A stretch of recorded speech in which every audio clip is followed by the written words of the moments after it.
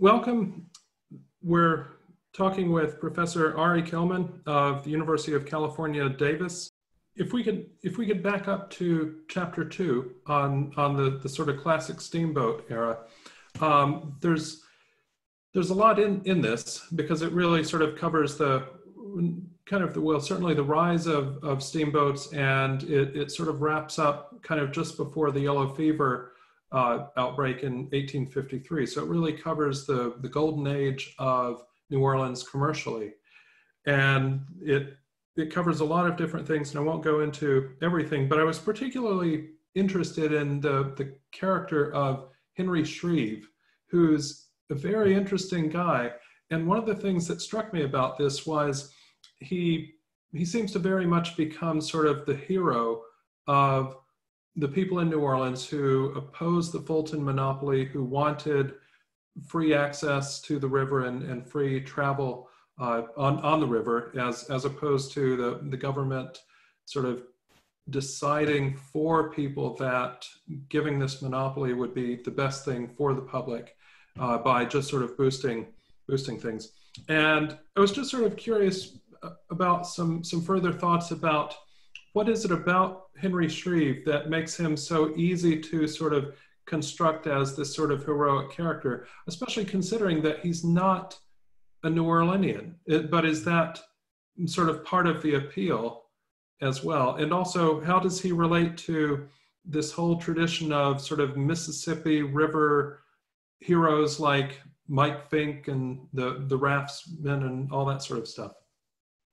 So let me deal with the last part of that first. There is no question that someone like Shreve ends up being cast in the popular imagination as sort of a heroic river figure. Having said that, he and Mike Fink and others, I think, are quite different in the sense that Fink and others are really anti-authority figures, and Shreve is part of what I think of a different strain of hagiography in the United States, and that's the way in which Americans, and actually I think this is to some extent true in the UK as well, fetishize entrepreneurs, fetishize the self-made man who overcomes whether it's environmental or regulatory obstacles, and opens up opportunity. This is, in the United States, a trope that's repeated again and again in the American West. The way in which the sort of rugged entrepreneur moves into the West, tames the wild landscape, or in this case, the wild riverscape, and makes it possible for whether it's a desert to bloom or civilization to flourish or rivers or riverboats to go up and downstream is something of an open question. But it takes many guises. And Shreve, I think, fits very, very neatly into that kind of what I think of as a cultural history or an American studies approach of understanding these American archetypes. And you know, I, as it happens, he's a much more complicated figure, and as is often the case with these sorts of figures, whether they're aligned with authority or they're anti-authority, they're almost always getting a huge boost from the federal government, whether it's in the form of monopolies or contracts or otherwise. The notion of rugged individualism in the United States sits at the core of American exceptionalism, and it's almost never true. We have very, very few truly rugged individuals in the United States. The people that we tend to associate with this, as I say, almost always are being given a significant leg up by either state, local, or federal authorities, by the state, capital T, capital S. And Shreve fits with that as well. Yeah, in some ways, you could sort of look at James Eads as a similar sort of character who, for a long time, is very much on the outs with the New Orleans establishment. They want a canal. he's insisting on these jetties. He gets congressional authority to do that, and then sort of does the jetties, and is more or less the hero, or at least they are happy enough to have the river opened. But a similar sort of thing, an entrepreneur who then, the only way he gets his stuff done is with really big government help. Yep. And that's a pretty common thing in the West. It's maybe even more obvious in the West. Yeah. So another question about this is that the story of this period particularly is this idea of New Orleans' situation being a natural advantage, that all of the commerce of the center of the country has to flow through New Orleans and so forth. And the sort of local commercial leaders are going to sort of control nature and turn that towards their benefit and so forth. But if leaders in New Orleans thought they could control nature and sort of use it to their commercial advantage, why didn't they think that the people building railroads to go from west to east and bypass the Mississippi River and bypass New Orleans, did it not occur to them that these other people could do the same thing? So it's again, it's a two-part answer. One is, I think, maybe more interesting than the other. So let me do the less interesting answer first.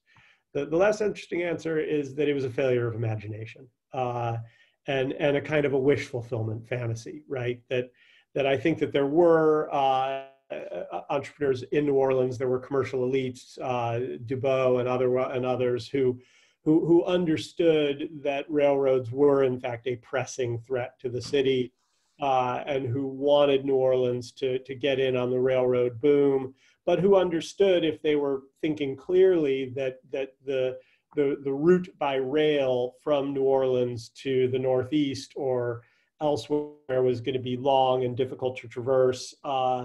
And so they in some instances were shouted down, in others they did their best and it just didn't work out. And then, as I say, there's this third larger group of people who were rhetorically very powerful, and also quite powerful in terms of their control of the actual levers of municipal governance, who, like I said, they just simply, they failed to reckon with the reality of change. And that's, again, quite an old story. That incredibly powerful newspaper barons in the United States were extremely late to understand, this is as recently as 10, 20 years ago, what the internet was going to mean, and are now living with the consequences of that and trying to play catch up. So people who have a great deal of power tend to resist thinking too deeply about the way in which change can imperil them and theirs.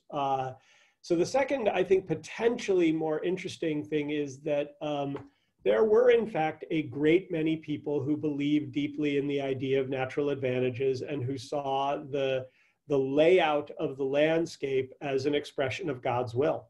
And who saw railroads as being unnatural and as being an affront to the Almighty.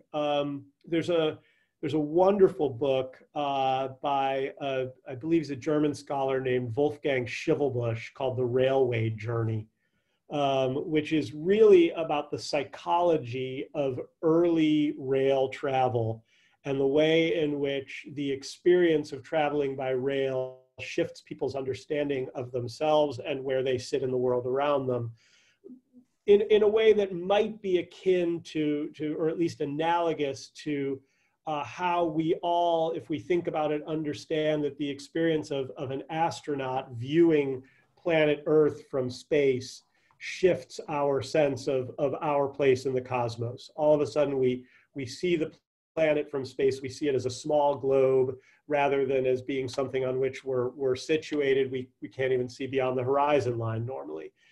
So Schivelbusch makes those kinds of arguments, but one of the things that he talks about is the ways in which early rail journeys were suffused with anxiety, because this was a a machine that was considered unholy, ungodly. And so there are many, many New Orleanians, I should say, who genuinely believe that the layout of the landscape, that the map, that the funnel-shaped nature of the Mississippi system is a true expression of the Almighty's preference for New Orleans. Where I have issues with that is then why doesn't Cairo, Illinois, which should be pronounced Cairo, but the people of Cairo want to differentiate themselves from residents of the Middle East. Why doesn't Cairo, Illinois then also blossom into this sort of commercial preeminence? Because if you've ever been to Cairo, it's where the Missouri meets the Mississippi.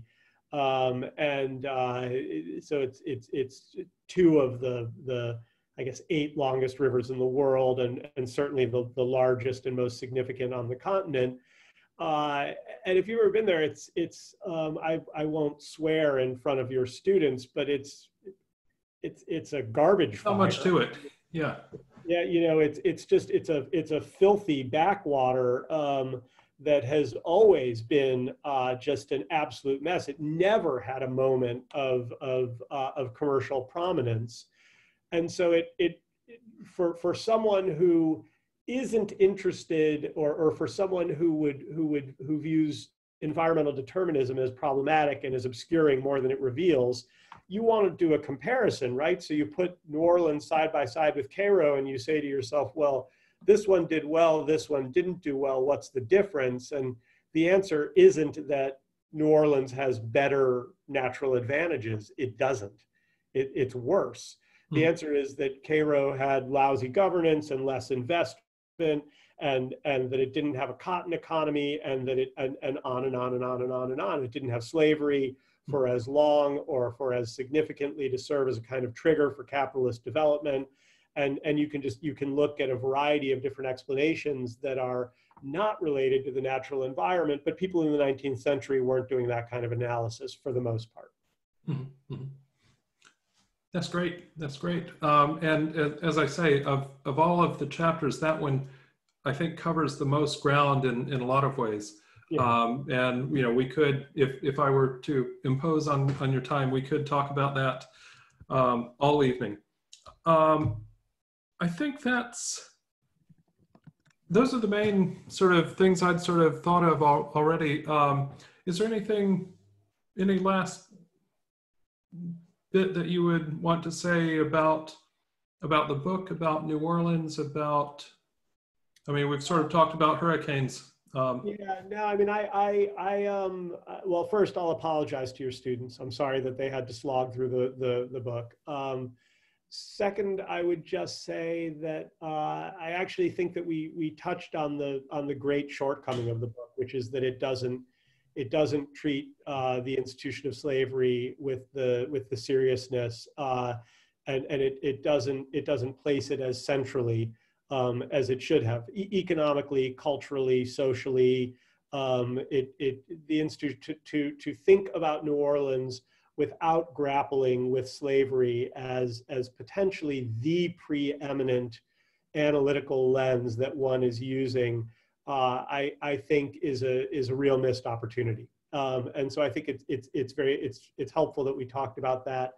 And so beyond that, I'll just say again, I apologize, but also thanks to your students.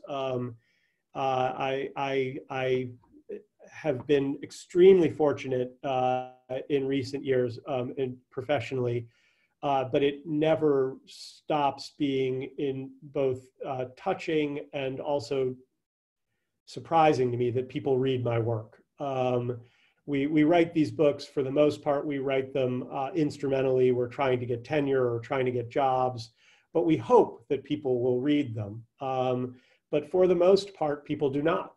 And when it turns out that students, who I recognize are a captive audience, but when it turns out that people are reading the books, that students are reading the books, it's tremendously meaningful. So thank you all very, very much.